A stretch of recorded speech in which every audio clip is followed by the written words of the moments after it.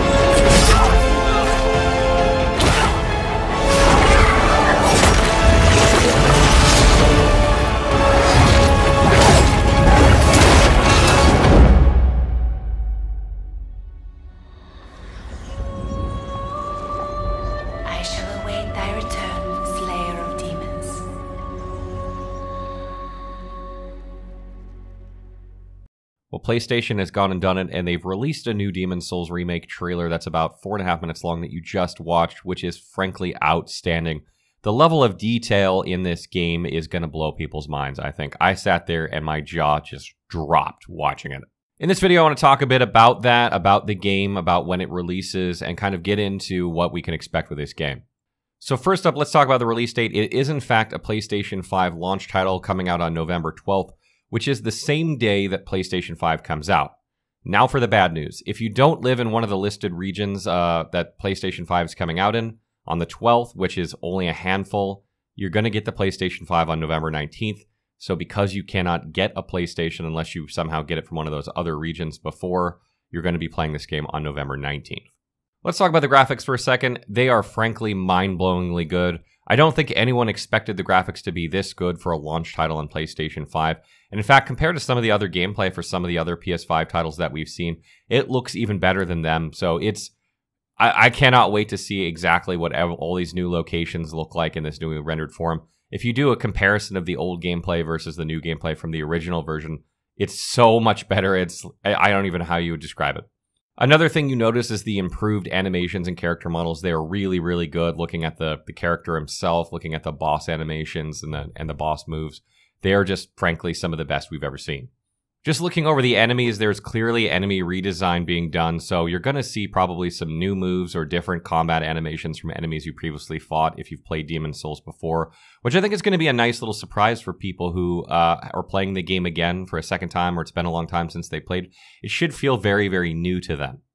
Another observation we made is that the roll looks a lot faster than we remember. Demon's Souls has typically had a very slow roll compared to other Soul games, and it just looks a bit faster than it's always been. So it's possible they tried to compromise between, what they've been going for, which has been like a faster and faster gameplay, and the original, in order to make people not feel like it was as clunky. The backstab and parry mechanics also seem extremely fluid for the gameplay. It's much better than we've seen in any other Souls game. They look like the character's actually connecting and interacting with the other character completely harmoniously, as compared to sort of, not exactly well done, just from a visual perspective. As far as gameplay mechanics for the game, I think it's not that far-fetched to believe that they're probably going to have changed some of the core gameplay mechanics.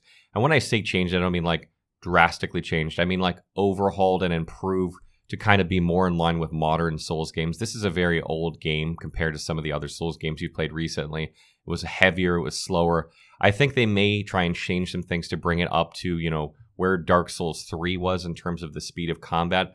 And, how other things work, we'll just have to see how that goes. But I don't think it's going to be drastic if they do.